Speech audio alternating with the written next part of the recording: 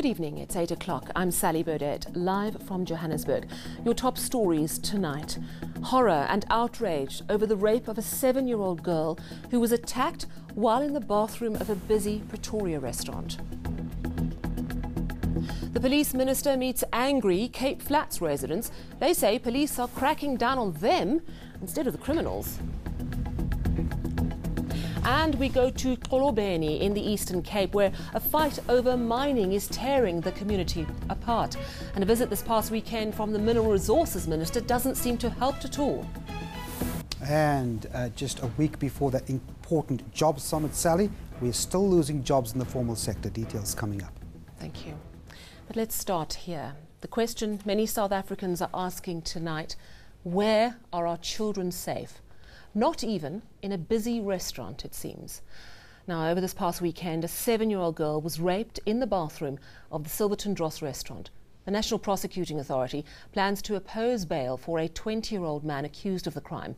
He's in police custody and will appear in court on Tuesday next week. The accused first appeared yesterday after being arrested over the weekend. He's been charged with rape, drug possession and assault with intent to do grievous bodily harm. Erin Bates has the details. Police spokesperson Colonel Lungelo Dlamini has refused comment to eNCA on the child rape which occurred at the Dross in Silverton, Pretoria on Saturday late afternoon to early evening. He says the case is now under investigation, and that Dross is just a little over a kilometre from the police station here in Silverton. eNCA has spoken to a patron who witnessed the accused being assaulted by a mob of men, and says the accused was naked at the time. He was later seen by the same patron in trousers being taken away by police. And eNCA understands that the accused, a 20-year-old white man who here has black hair, was kept in police custody until his first appearance in court on Tuesday morning, when he was charged with rape, assault with intent to do grievous bodily harm and drug possession. He has not yet pleaded, and I was not at court, hence no mention of the accused's name as yet. His next court appearance is on the 2nd of October, that's next week Tuesday, and he remains in police custody until then. We understand that the investigations are ongoing, and the NPA's provincial spokesperson in Gauteng has encouraged anyone with information relevant to this case to either contact the NPA and ask for the state prosecutor, or to contact the police at Silverton Police Station. Erin Bates, Pretoria. Moving to Cape Town now, Police Minister Bheki Cele has promised to work with Cape Flats communities to fight crime. This after angry anti-crime protests from residents this week. The minister has now visited Bonteheuwel. As Atiam Tungane reports, emotions ran high today during the meeting. Police Minister Bheki Cele arriving in Bonteheuwel following violent clashes between the police and some protesting residents. Some of these residents were part of a shutdown that took place in several communities, calling for an end to gang violence, unemployment, crime and poverty. When you make a call to 10111, you are lucky to get through.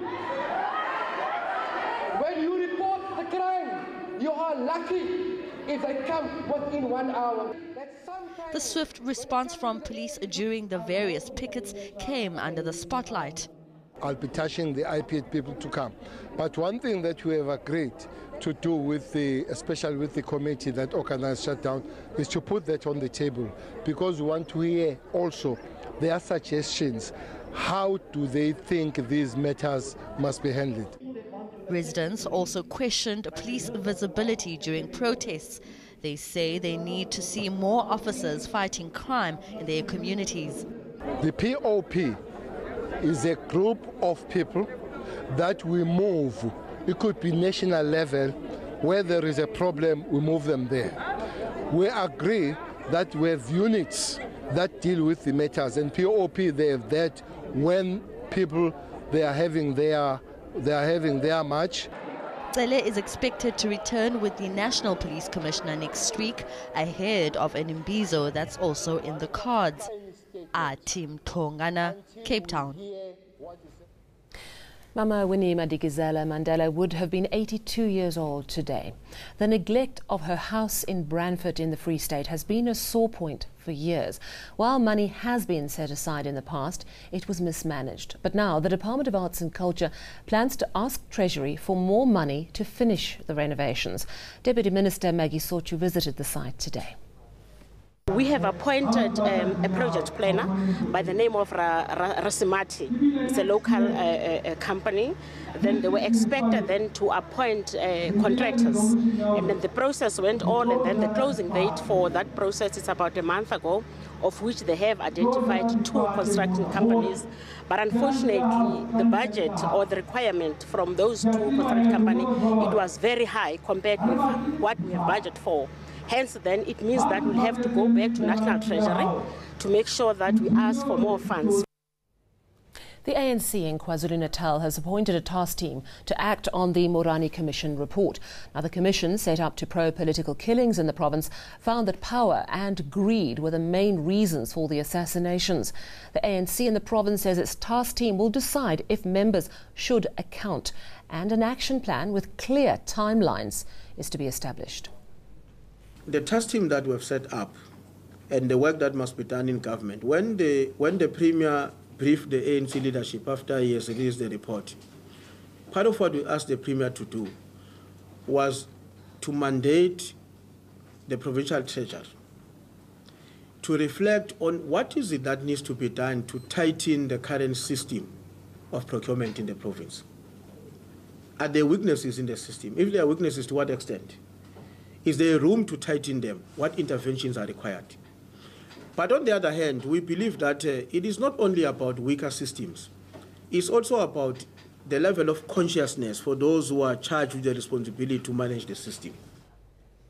Kesi Naya, the businessman who calls President Cyril Ramaphosa the K-word in a video clip posted on Facebook, has apologized to the president. Naya was arrested last Wednesday and appeared in the Verulam Magistrates Court today. He faces charges of criminal injuria and incitement. Now, his family says he's physically and mentally unwell. The prosecutor has referred Naya for mental observation based on affidavits received from his family. The district surgeon who examined him says he appears delusional, but the state wants to be certain that he can understand court proceedings before he can launch a bail application. Naya himself told reporters at court today that he doesn't need mental evaluation. Still ahead on eNews, we'll get international news view. Scores of Russians take to the streets to protest pension reforms. And of course, money news with Devon. Yes, indeed. We take a look at those job numbers as promised coming up.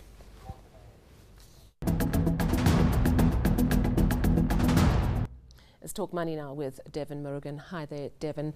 You've got jobs numbers and they ain't pretty. No, not at all. So this is the employment statistics report. It comes out quarterly. Not unemployment. What this report does is tells you, Sally, how the different sectors within the economy are performing in terms of job capacity. So overall, between April and June, South Africa's formal economy lost 69,000 jobs. That's in the second quarter. Now, when we zone in and we find out exactly which sectors are losing these jobs, we'll just slide through here and you'll see community services losing 67,000 jobs in the second quarter. This is largely government jobs. And of course, given the government's austerity measure at the moment, one can understand why the job losses are big there. Then you look at manufacturing. That's a sector that government wants to prop up. They want to get confidence going in that sector so it can be labor absorbing. But as you can see, at 13,000 job losses, not really going to plan. I'm sure it's not a surprise. We're in a recession. Indeed. So we've got negative growth. And when you have negative growth compared to, and you just add on the fact that confidence in the economy as far as business is concerned, Sally, is not up there. You're not going to get investors pulling out money, building factories, hiring people. We'll just take a look at the next graphic, job gains. There are some gains in some sectors. For example, trade, 7,000 up, business services by the same margin. This is just too little to dent that unemployment rate. It doesn't offset the jobs that were lost, Sally. Let's hope there's some better news coming from the markets. From the rand, yes, but let's start off with the local market. If you look at the JSE very quickly, you'll see that it's 0.5% down, so not good news there.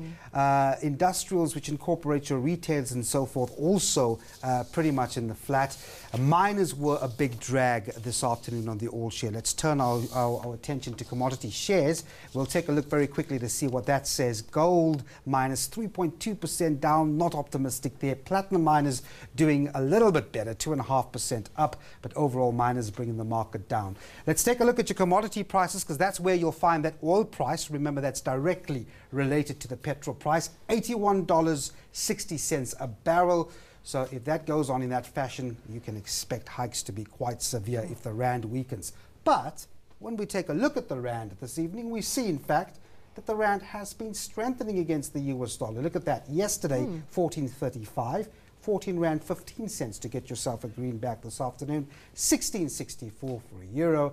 And Sally, if you're heading off to London and booking a hotel Thankfully room, not. 18 rand 67 cents to get yourself a sterling. Thank you so much, Devin Murugan.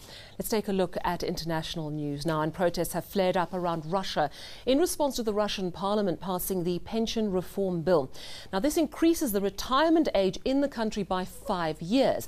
Men will now retire at the age of 65, women at the age of 60. Now, many say with a low life expectancy in Russia, most people will not be able to receive state pensions. Hundreds of people have been displaced after flames engulfed the wooded hills in Italy's central Tuscany region. Now, the blaze started late last night, believed to have been deliberately started. Over 700 people were told to leave their homes. Schools and the local airport have been closed.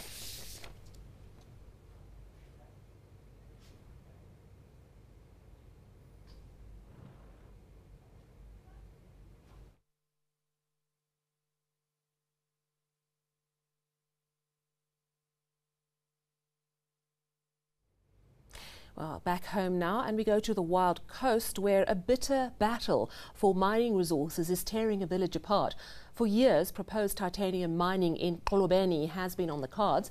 There are those who believe mining is their ticket out of poverty, but others believe the mineral wealth and the people will simply be exploited. This past weekend, Mineral Resources Minister Gwede Mantashe came to the village to discuss the mining plans, but anti-mining activists protested and police fired stun grenades and tear gas to disperse them. Malungelo Boy reports on the ordinary people caught in the middle of this fight. Nomakaya Yalo is making a mat which she says she will use as a bed. The mother of three says all she wants is to see progress and development in Kolobeni. Mother of five, Busisiwe Chucha, shares the same sentiment. She says she's never ever been able to secure employment in her entire adult life. Sisahluphekana namhlanje sincedwa nguhulumeni ngale kamkam akhe into esiphila ngayo. Imayini le siyayifuna dala le mayini kwathiwa nansi yeza ayiqhamuki le mayini. Ke ngoku imayini ke siyayifuna ba yona izosihluthisa sichole imisebenzi abantu abethu bachola imisebenzi. Asina clinic lapha. Zamile Nkota is one of the leaders who want the area's titanium-rich sands to be mined. He and many others believe this will boost the local economy. They also say the village hasn't really benefited much from tourism.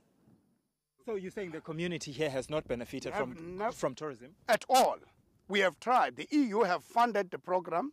He employed WWF and Wildlife and also Pondo Crop to facilitate the tourism in this area. But as you see, there is no tourism that is moving in this area. And mining, is it the solution? Mining, it will be a catalyst. But Mabude Danga is in the other camp. He doesn't want the sight of miners in his village. The Amadiba Crisis Committee, which has been spearheading the strong opposition to the mining in the area, says it can't give up the land of their forefathers to mining interests. We have everything we need. We have land. We have the project that we want to continue work on it, like tourism, agriculture. Those are the things that can be benefits to the people, also that stay forever, doesn't take for 1 year or 2 years. While a moratorium remains in place for now, divisions over the mining have also meant that villagers who would help bury each other no longer do so. Still ahead on eNews, we've got all your weather. We've got Candace standing by in Cape Town. And then the Fresh Prince bungee jumps over the Grand Canyon. Find out why.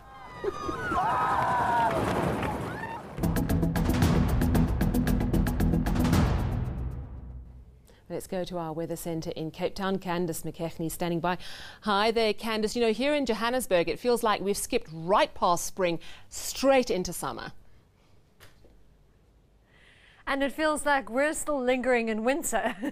But a few thunderstorms have started up again over the northeastern part of South Africa, so definitely starting to feel a little bit of that spring feeling, and that's mainly been over on Mpumalanga today. On Thursday, we'll see them forming yet again over that same part of South Africa. But also been quite uncertain about that thunderstorm activity at the moment, and they can't seem to make up their mind, but we hope that they start off soon to cool everybody off in Gauteng. The rest of South Africa can expect fine and dry weather, especially over the central part. And of course, we're expecting yet another cold front in the Western Cape. 2 weak cold fronts moving in on Thursday, bringing in the chance of rainfall with it. The Northern Cape remains dry, though hot, especially over the eastern part of the province, 32 for Uppington and Kimberley. And we're expecting a bit of cloud into Calvinia at 24. Light rain is forecast for Cape Town and Langebaan with a high of around 20. We'll see warm weather as we head towards Beaufort West and Oudtshoorn, with a mild forecast as we head towards the coast. Mostly clear and hot for much of the Eastern Cape. A maximum temperature of 25 for Port Alfred and East London, just shy of 30 in Umtata.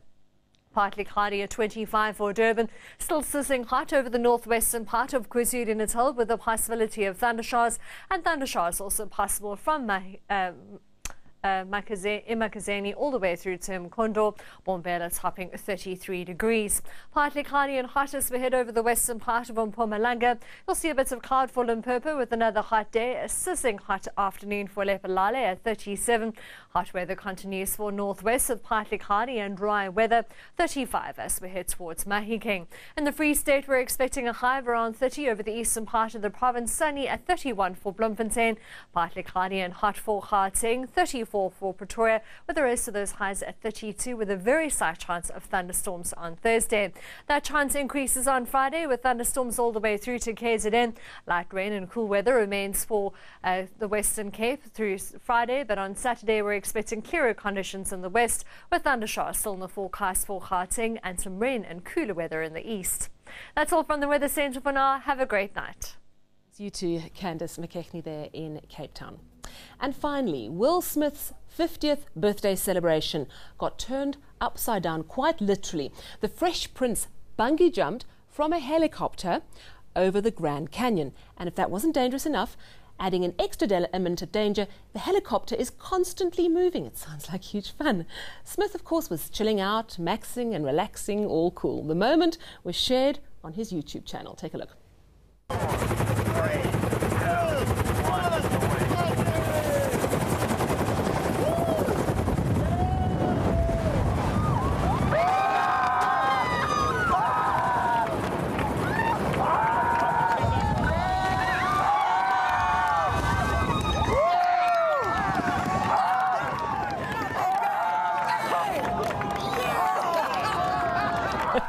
I like to spend my birthdays jumping into a large cake, not over the Grand Canyon, but each to their own. Now, before we go, let's just recap your top story this evening. Horror and outrage over the rape of a 7-year-old girl who was attacked while in the bathroom of a busy Pretoria restaurant. And that's your news. Take care. Good night.